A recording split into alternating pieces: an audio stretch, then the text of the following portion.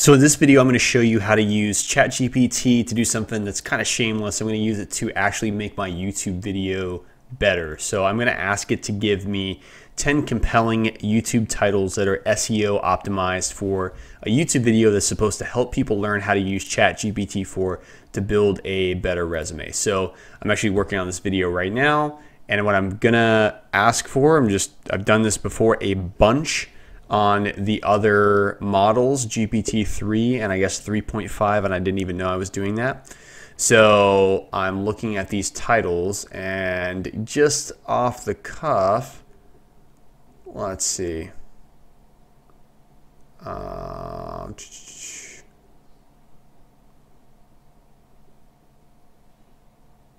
Yeah, this is it's pretty cool. I think that this isn't exactly the full scope of what I'm trying to what I'm trying to do, and I'm going to ask it for 10 titles that kind of hit. I should have described it a little bit more. These are great titles, but I'm going to say I just want to teach them how to use ChatGPT-4 for this, and I'm going to give it that minimal information as a kind of add-on prompt, and we're going to see how it does.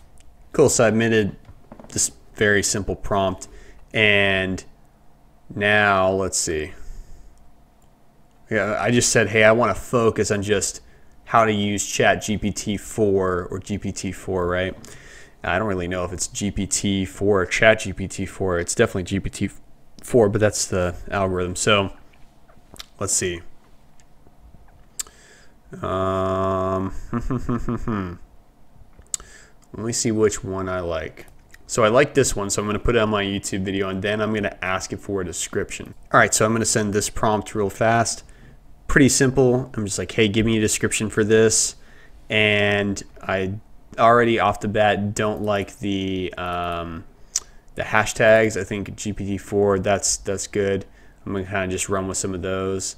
And I think this is a little bit canned, but I'm maybe just going to ask it like, hey, can you give me a kind of revision of this that's a little bit more chill of a tone? But I think the list is cool. A little bit stiff. But I'm going to ask it, give me a more relaxed description. Use I, not we. And these are some of the challenges with the old algorithm, actually. So I think it's maybe thinking that I am like some sort of organization or something like that, not just a single person. Let's just see if I tell it to do that, and then I want to see what it does. And I'll take out the title, but overall pretty good. I'm gonna say GPT-4 is brand new. Nobody could have used it before today. And so maybe it will consider that and then make that. And that kind of comes with the sort of lack of connectedness to the internet that GPT-4 or just GPT has in general. If it was hooked into the internet fully, we would have a very different story here.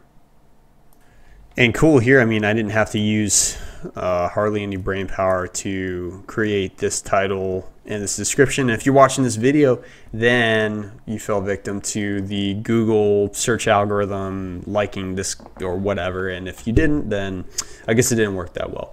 But overall, this can save you a lot of time. And I did revise this and kind of change what they did add to this. But this is kind of how I came out with information. So overall, definitely a super powerful tool for generating all of the content for promoting and creating YouTube videos, titles, descriptions, playlist titles, or anything that you could create on YouTube, a top comment that you would pin, or any post that you would make on your website to point back to your video, or anything like that.